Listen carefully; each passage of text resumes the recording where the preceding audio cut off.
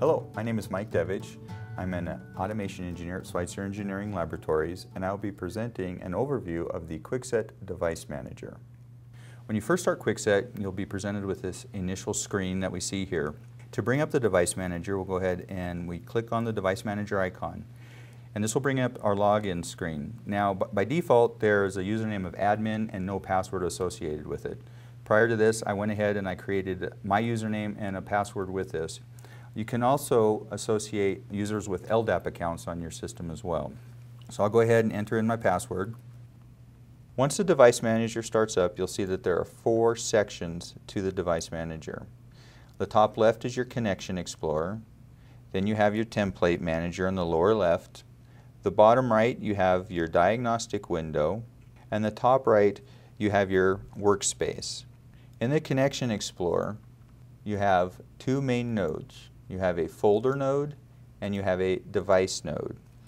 The folder nodes provide a logical way to organize your devices by location or by purpose.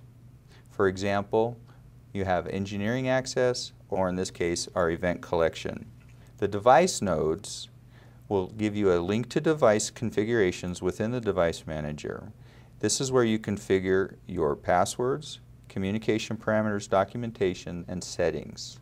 Your template palette contains a list of all the pre-configured templates for SEL devices that are supported by QuickSet. There's also a convenient repository for user-defined templates. Your diagnostic window is made up of 2 sections, an output and a status window. The output window is used to determine the state of the present communications. The status window gives you a view of the communications and if any events have occurred. This gives you an ability to then troubleshoot any communication problems that may have occurred. The Workspace gives you information about your device, password generation, and settings. The node type will determine the options available for that device. By double-clicking a device in the Connection Explorer, you open the corresponding tab in the Workspace window. On this tab, you see we have our device type of a 311C. You can change your device name to anything that makes sense for you or your company.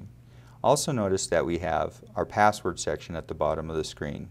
After you've changed the passwords in your devices, this is the section where you would change to match your device, so when communicating with that device, QuickSet could automatically log in.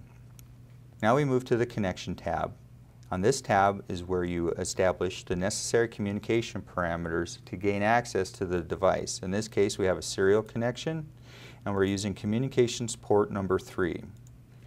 And we go down to our Custom Attributes tab, and this is where you can put information that is relevant to you, the date that it's been in service, and you can create your own as well. And these will be saved in the database along with the other information. On our Documents tab, this is where we contain any information that, again, that's relevant to you. A one-line diagram like we have here.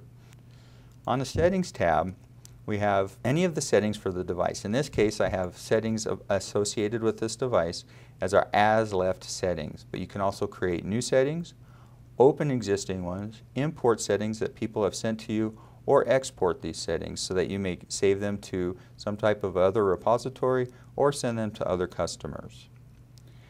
And then we have our Team tab. On this tab, we have where we establish our communication channels and any of the jobs to be executed. A job is a collection of tasks that are repetitive in nature that team will then run on the device and collect any information, for example, event collection. That was an overview of the Device Manager found within QuickSet. Thank you for watching.